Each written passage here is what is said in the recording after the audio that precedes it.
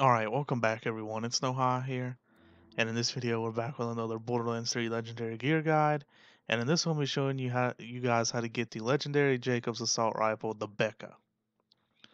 Now, the red text of this weapon says shoot them in the face twice, plus 10% critical hit damage, plus 15% reload speed, and I have an anointed version that says while airborne damage is increased by 30%. The damage is 867, the accuracy is 71%, the handling is 59%, the reload time is 3.1 seconds, the fire rate is 5.51 a second with a 20 magazine size. I have a Deadeye Bekah. You can get different prefixes, and I will show you how to do that once I show you guys how to get the weapon. So in order to get this weapon, you're going to want to complete all of Hammerlock's legendary hunts. Now I show me doing the final one right here. Once you do the final one, I killed the final legendary hunt. You go to your mail on the social, and it will be sent to you in the mail. As you see, I'm going to collect it here in just a second. Go to my backpack and actually inspect it. Now it's very easy to do these legendary hunts. They pop up on the map as these little like red skulls, and you just go there and do them. You just explore the maps and find them. Very easy to do. All you do is just go over to each area and click right on your D-pad if you're on controller, and it will actually show you all of the challenges for that map you're on. And if it says you've done the legendary hunt, then you don't have to worry about that location. But if you haven't, it'll say like 0 out of 1 for legendary hunt, and you have to go find it. Do it. Very simple. Just do all of those. There's only a couple. I think there's like 10 or something like that.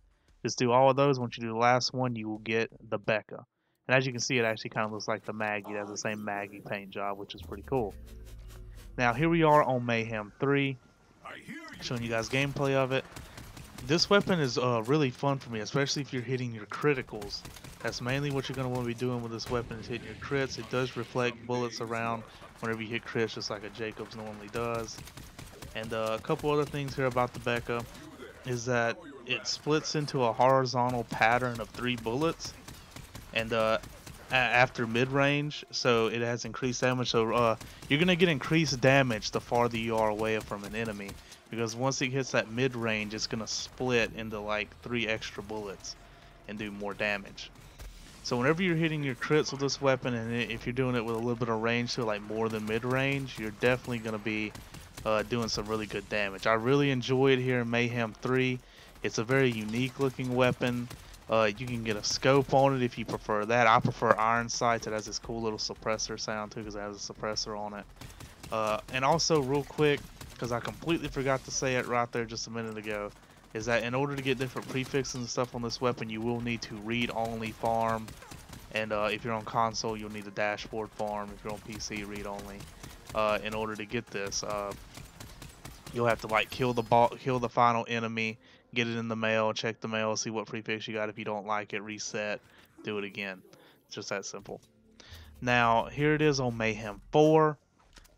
It still does pretty good on Mayhem 4, but I put even more emphasis on the crits. Now, I have a crit flak build, but you're going to want to be hitting the crits in Mayhem 4, because body shots just don't seem to be doing that much here in Mayhem 4. But if you're hitting crits, it's doing pretty good damage.